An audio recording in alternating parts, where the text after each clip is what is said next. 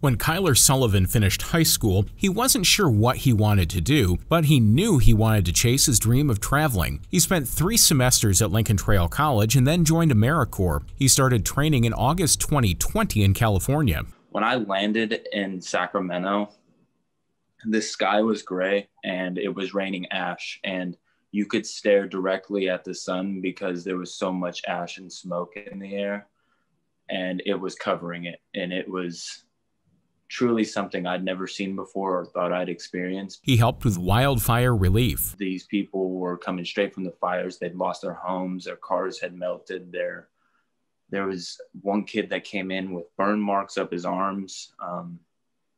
It was truly a sight to see. I want to say it was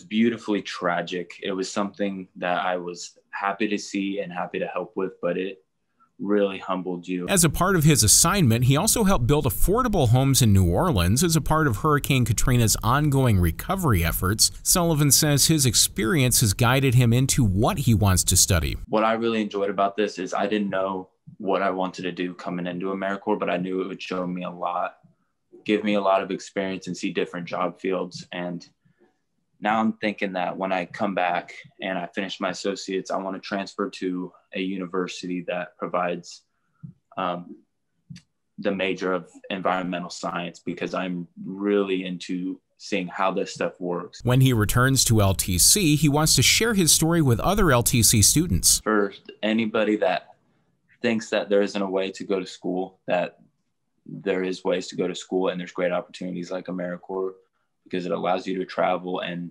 kind of break out of your shell. And it also helps you with funding for college, even if it's just enough to get your associate's degree.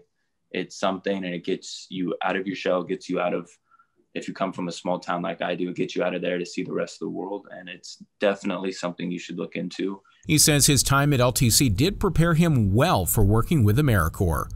For LTTV, I'm Chris Ford.